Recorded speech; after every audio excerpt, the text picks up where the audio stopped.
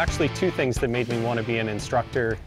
The first one was I took the experienced rider course about 6 or 7 years ago and just had a complete blast on it. It was fantastic, and I thought this would be so cool to be able to teach and take others through. You know, that's one of the main reasons. The other one was two people that I worked with were instructors with the Saskatchewan Safety Council, and they were saying, Brent, you love motorcycles, you should really be an instructor. It's a great group of people. You'll love working for the Saskatchewan Safety Council. So I gave it a try, and the rest is history.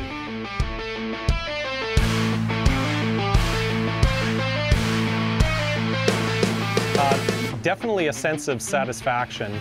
It's really rewarding to see people that have never driven a standard or been on a motorcycle, and they come in on a Friday night and don't even know up from down, and by Sunday they're riding around going wee and having so much fun, right?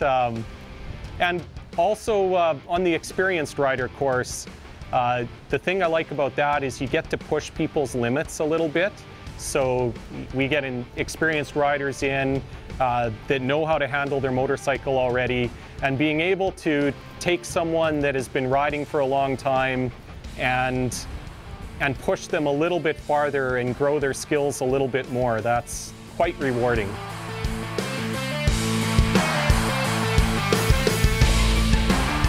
You know, one of them was one of the Air Force pilots took the motorcycle course, the BRT, the basic course. And when we were talking about the need to practice and how it's a skill you lose if you're not constantly doing it, he said that was very much in alignment with what they do, and it was very similar training to their work on the jets and flying in the military, that it's a skill that you constantly have to keep up and really develop the natural reflexes to do. And so it was really interesting to hear the similarities between riding a motorcycle and you know, flying fighter jets. So.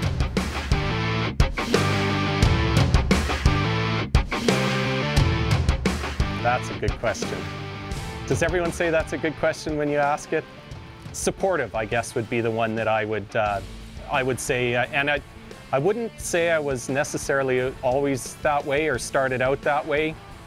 When you're instructing, you're looking for people's faults and what they're doing wrong, and trying to tell them, you know, how to correct that. And it ends up being a lot of, no, do it this way, and you're doing this wrong. And I wasn't giving enough positive feedback, and that is something that, you know, working with other instructors, seeing them do it and seeing the effect it had on the students as you're telling them, great job, that was perfect, you did that perfectly, do that again, and giving the positive reinforcement with the, I would call it constructive criticism, is really, really important to the job.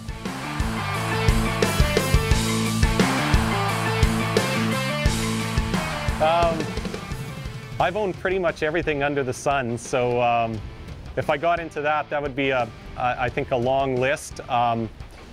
Last year I had 6 motorcycles. I've pared it down a little bit, but I've had everything from Harleys to muscle cruisers to sport bikes. Pretty much have always owned a sport bike just because they're near and dear to my heart.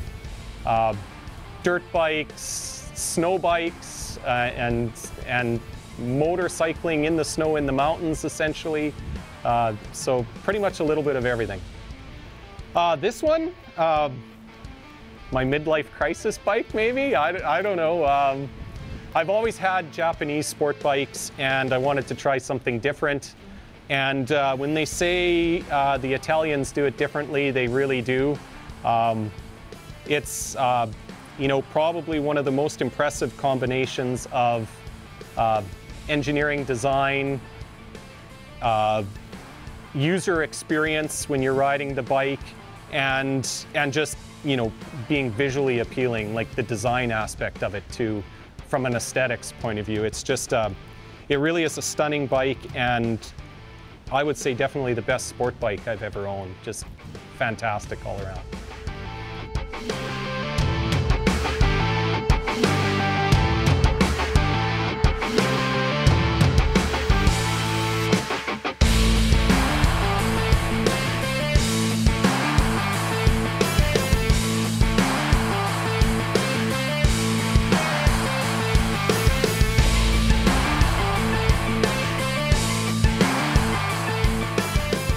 The camaraderie on the instructors definitely keeps me doing it. We do some group riding together and just have a lot of fun when we're teaching the course. And I think you know, the fun that we have really is seen by the students and really helps the students in learning the skills and having fun with learning the skills.